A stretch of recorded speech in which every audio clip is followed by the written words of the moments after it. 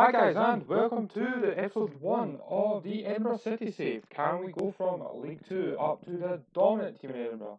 Are we going to be able to challenge the Hibs and Hearts? We'll soon find out. But first, time for an introduction. Hi, I'm David. How you doing? And I will be going through the save of Edinburgh City. Now, as you can see, we do have one game lined up right away, and that's against the reserves. The bog standard game. Now, Edinburgh City are quite a small team, in all fairness, founded in 1928. Based in Edinburgh, they used to play at Meadowbank Stadium. However, that is currently being redeveloped. So now they play at the Ainsley Park with Spartans, another famous Edinburgh team who, coincidentally, won quite a few big scalps in the Scottish Cup, including one against Livingston back in 2006, I believe. So, however, I digress. Let's see these wonderful facilities that we've got. Let's go to club info and facilities.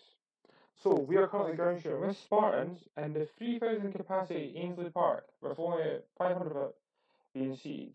We are due, however, to move back into Meadowbank next season. So we'll see how that goes. Hopefully, we got a brand new, beautiful stadium. However, I can tell you for a fact, in real life, that isn't the date that they move back in. Oh no, my friends, that is still getting built at this moment in time. As you can see, we do currently have at below average training facilities, poor data analysis facilities, and poor youth facilities, which, to be quite honest, is really annoying because coming from Edinburgh, I know we've got background and brilliant football players coming through. Derek Ryan, Gary O'Connor, both used to play for Edinburgh City at one point. Paul Hartley came through, however, I don't think he's from Edinburgh, but he did come from the Hibs Academy. Andy Driver at Hearts, Pat Stanton, Laurie Riley, players like that, they've all come from Edinburgh, born and bred. So I want to use the city to tap in to the unused and unknown Edinburgh talents that there is. And I want to take those talents and make them up to the next level. So speaking of those talents, who do we have in the squad that is considered a talent? Well, my friends, let's have a look. Now, first off, this boy here, Blair Henderson. My goodness, he is going to lead my line. It says there he's a target man poacher. Doesn't really work in formation I'm going with, however, I might adapt it for him. To me, he is our Eric Holland. Now, he might not be the quickest. He might not be the strongest. However, he's got 15 finishing in the fourth team of Scottish football. That's incredible for anyone. And I'm not being funny, I would put money on him finisher and top goal scorer. Let's see his previous stats. Let's have a little look. Last year, he scored 30 and 35 games. Can I get more for him? Well, we'll see. Yeah, he all needs to remain fit. That's the main issue. He needs to remain fit. Now, if we look at other stars in this team, there is Conrad Ballatoni, our current captain. 28 years old, he's English now, he's got a wealth of experience. That started at Hearts, unlucky for some, eh? No, but he started at Hearts, went to Partick, Kilmarnock. He's basically your Scottish journeyman. I mean, he's done the Central Belt in Glasgow, and then a wee bit of time in ARA, Kilmarnock, and Edinburgh himself. So, there's an interesting captain. Now, looking through this team, Callum Crane, another excellent talent, former Hibs youth, I believe. Let's have a wee scouch down. There he is, Hibs. Only played one time. Seen him play in real life before. He's absolutely fantastic. So I'll be leaning on him quite heavily for my left back spot. Alex Harris, another amazing former Hibs talent. Unfortunately, 2 injury prone at Hibs. However, he's come back and he's resolved himself. He's a fantastic player, Alex Harris. Any Falkirk fans watching this, I do apologise for bringing this up, but please do remember that Scottish Cup semi-final when Alex Harris came on and you were 3-0 up, and thanks to him we won 4-3. I'm not saying the final result because that was horrible for ourselves. You've got guys like Kelly Mason, who is on loan from Hearts. He's a fantastic goalkeeper. Can I keep him in the season? Who knows? Aidan Wilson, on loan from Rangers.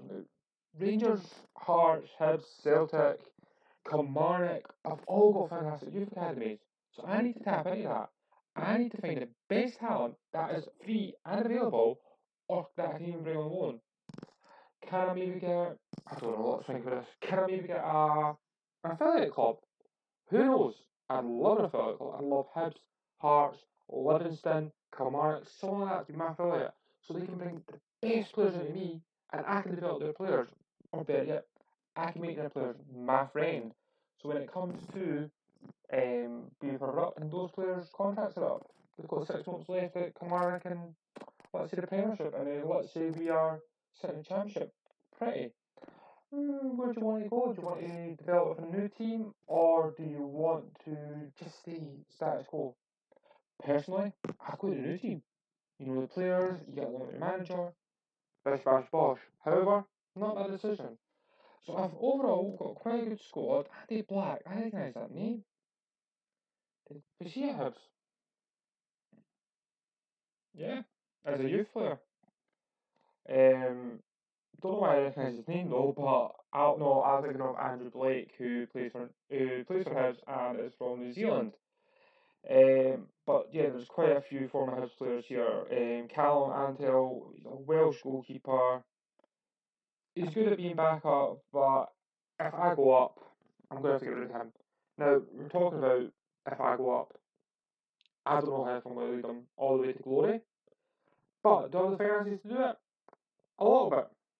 I've got good money in the bank, to be fair. Half £500,000 is absolutely fantastic for any level in Scotland, let alone the 4th tier. Do bear that in mind though, we're in the 4th tier. So, we're not going to attract worldies, but we will attract the best players that are going in our ranges. Let's have a look at the club vision. What does the chairman expect me at the end of the season? He wants me to reach the playoffs. I think that's doable. I'll come back to how the league works in a minute. The William Hill Scottish Cup 4th round, once again, it all depends on the draws. I get a team like Ayr United or Dunfermline in the 3rd round, it all depends on how strong my current team are. So I've just got to wait and see. The Betfred Cup is supposed to be competitive. Fair enough, I can do competitive. Does he want me to win a couple games? Does he want me to draw a couple games? Who knows? He wants me to be competitive. So long as I'm there, let's see what I can do. Now, what is not shown is the Tunnocks Wayfair Cup. Yes, yes, yes. The cup that was laughed at. In Scotland, there is a cup where the National League teams from England, the top division team in Northern Ireland, the top division teams from the Republic of Ireland and Wales all come together and play, called the Tunnocks Caramel Wafer Cup. Oh, and I forgot the reserves as well, the Scottish reserves. So we've got the Tunnock Caramel Wafer Cup. Folks, that is correct, it is named after a biscuit. A bloody brilliant biscuit, may I say so myself. But a cup that's named after a biscuit, it's not the greatest. It's an alright cup. It just used to be tiers 2 to 4. They'd play each other, knockout formation, bish bash bosh, done. However, it's now been developed into this big union wide, I guess I'd say. Competition. Sorry there, guys. Just lost my breath for a second. I think it's the excitement of my first ever video. But yeah, let's have a look at my schedule. Let's dive into this. See what's been arranged. I've just moved competitions up. Sorry about that.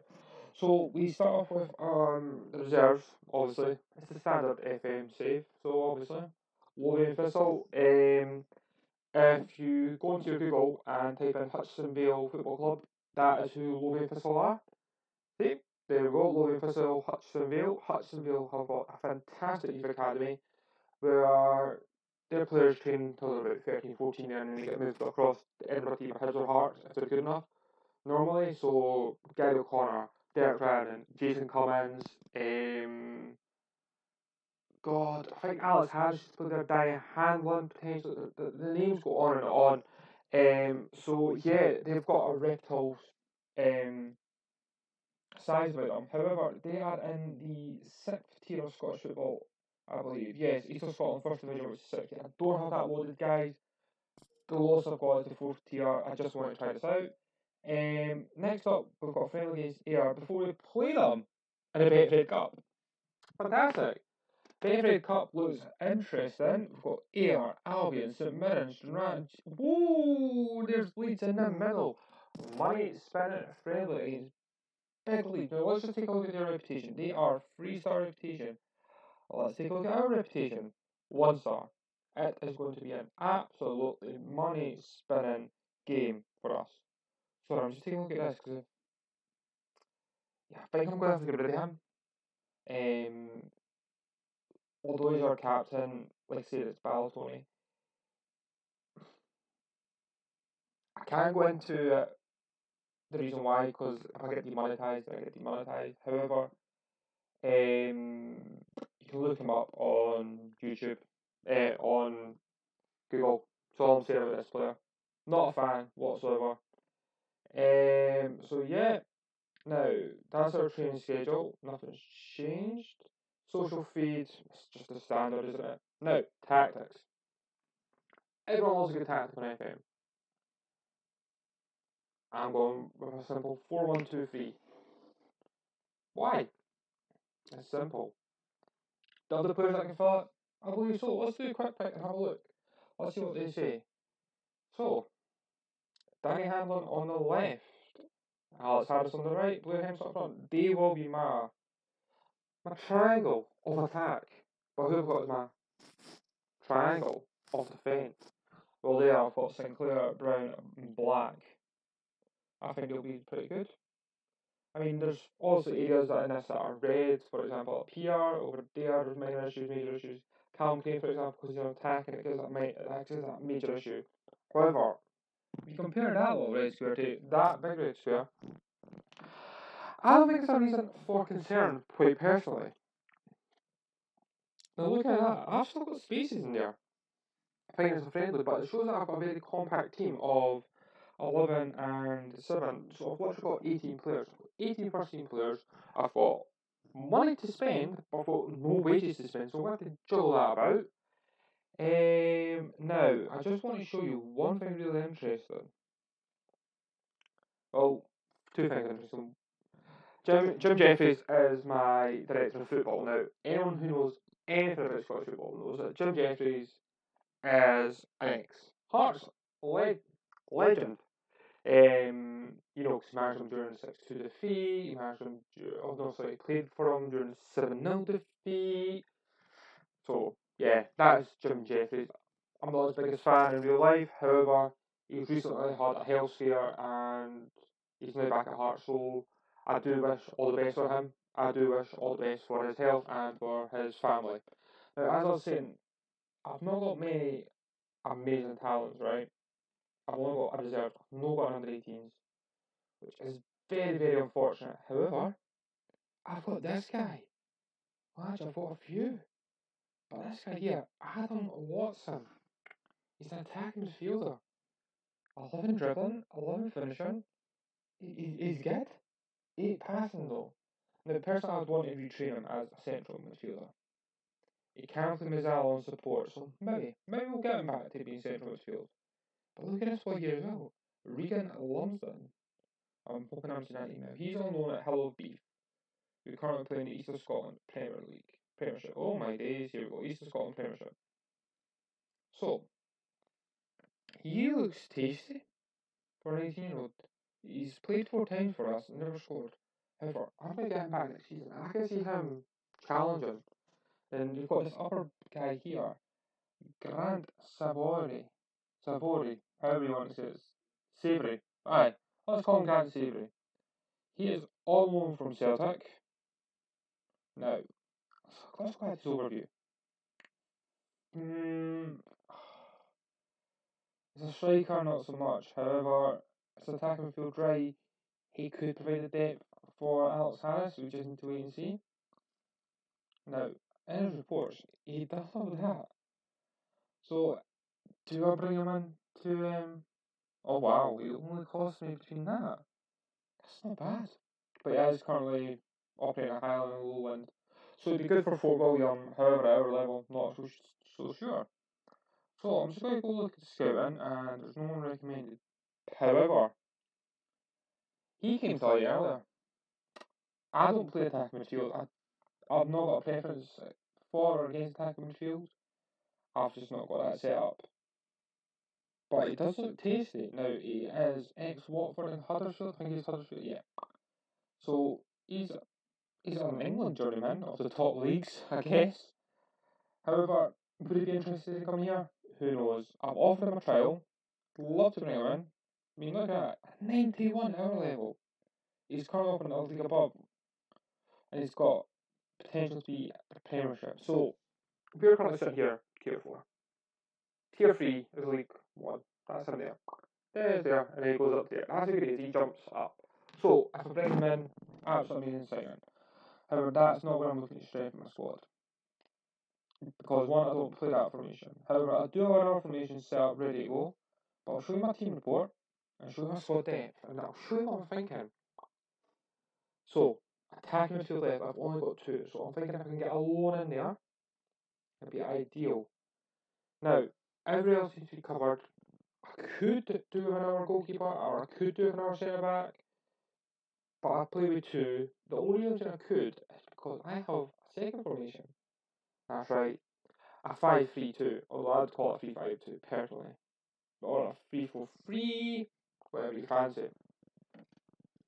And as you can see, I've got good players for this. The players fit the formation. Will I use it? I don't know. Now, let's go back to my schedule. So, as you can see, I've got a few games. So what I'm thinking, guys, is I will play the friendlies and I'll do the Betfred Cups offline, and then we'll come back for the very first league game against Stirling Albion. How does that sound? I mean, a one-off game against Stirling Albion, I'll catch up with all the other games. Do you want to see the preview? Yeah? Cool. Season preview. Where are we meant to finish? The media think that my computer's going slow. Okay.